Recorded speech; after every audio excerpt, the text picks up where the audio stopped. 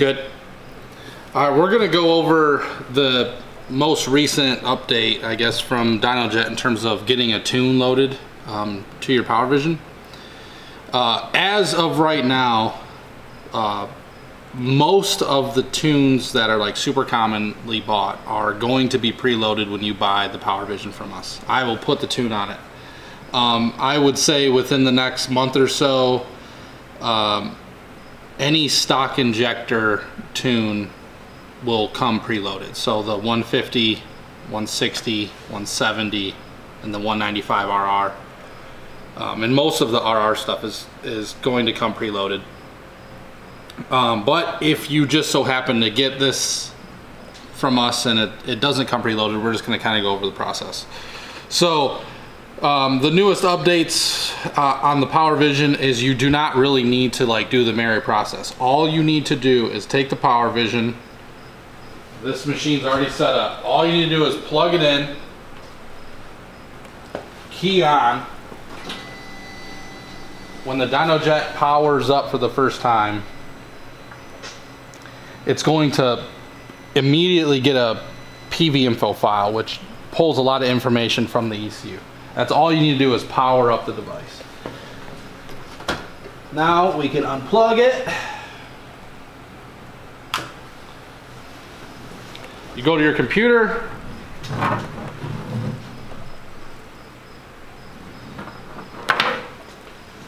Take your USB.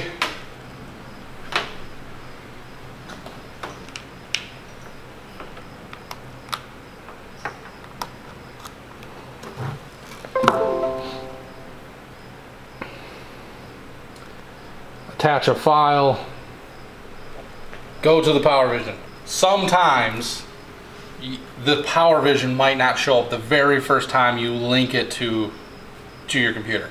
Simply just unplug it, wait a second, plug it back in, and now it should pull up. Perfect example, it didn't pull up. I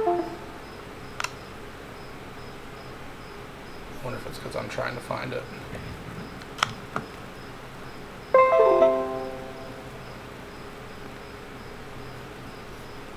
PowerVision, PV info.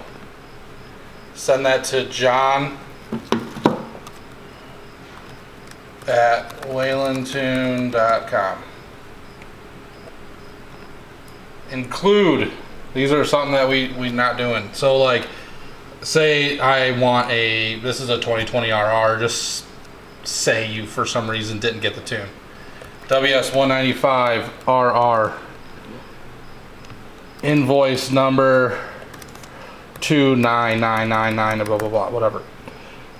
Please put that in there. If you bought it from one of our dealers, you can include, you know, say you got it from XXX.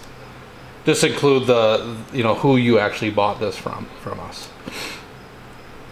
You will send that to me. I will send you back the tune file in it. So this machine already has multiple tunes in it.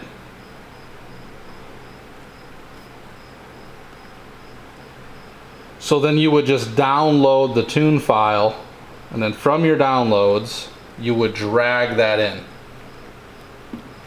So here's your PowerVision with all the tunes, and your might look a little bit different depending if it's been updated or whatever, but you want to make sure it's in the main screen, just the PowerVision. You would take your tune and just drag it into the PowerVision. I'm not going to do that because this tune doesn't match this client's car, but you would then take this device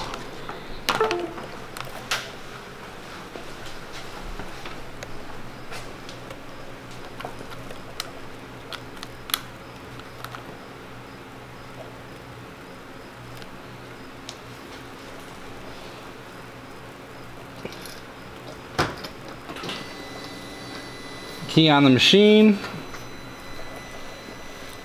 This is a good one. So say your screen's on backwards, right? You want it to look this way. You go in here, go to Device Tools, Settings, Rotate Screen. Wow, it flipped it. So now you could put it on either side. Flash tune. the tune you want to run, you'll click on that. This one's on a 250RR package right now. It'll give you a little bit of description, give you some like tune compatibility file, the tuner that wrote the tune, which is me, and then you would click the center button to start to flash. I don't know if I mean, it doesn't need to be flashed because it's already on this tune right now. And that is also another thing. You can tell which tune you're currently running by the asterisks. So if you want to switch back to a pump gas tune, this client has upgraded with us from the very beginning, so you can see he has all his tune files in here.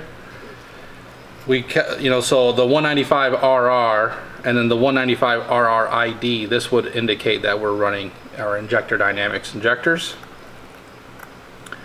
And then now he's went to our bigger turbo, so the X normally designates the FP green turbo, and those will always have big injectors.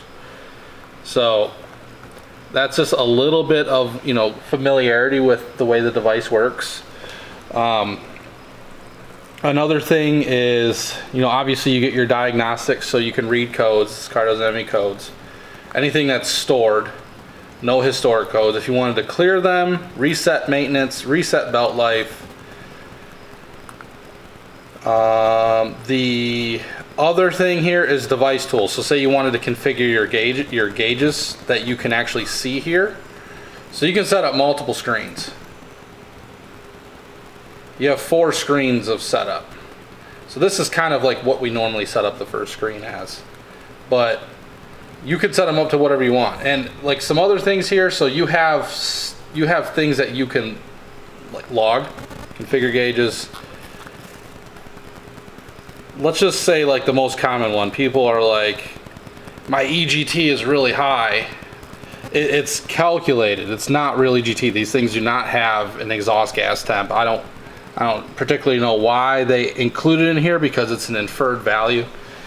But most of these other values are important and they're accurate. So you can kind of scroll through them and pick out the good ones. Big things: battery voltage, temperatures, air to fuel ratio, boost pressure, things like that. Those are the important ones you want to look at. But we just wanted to update this because things have changed. We used to have to marry the ECU to it. This device will also ask you, like, if it's your first time flashing and there's a lot of files on the PowerVision, it'll ask you, do you want to delete non-compatible files? You can hit yes. That is okay. That's not a big deal. It's prompting you to do things that are normal. So just continue with it. I'm gonna flip this screen back because he normally has it like this.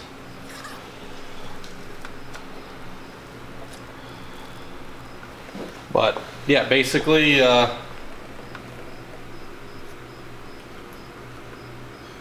these are things you would see. So here's like a cold start, right? Doesn't display values. It's gonna take a second for it to start displaying values. But yeah, I mean that's basically what you got going on. So yeah, just stay updated with us. It's like, I know it might be a little bit unfamiliar to most, and we wanted to update this video because the process has changed a little bit, but it's a really simple device to use. We're also going to show you if you want to flash multiple vehicles in the next video. So thank you.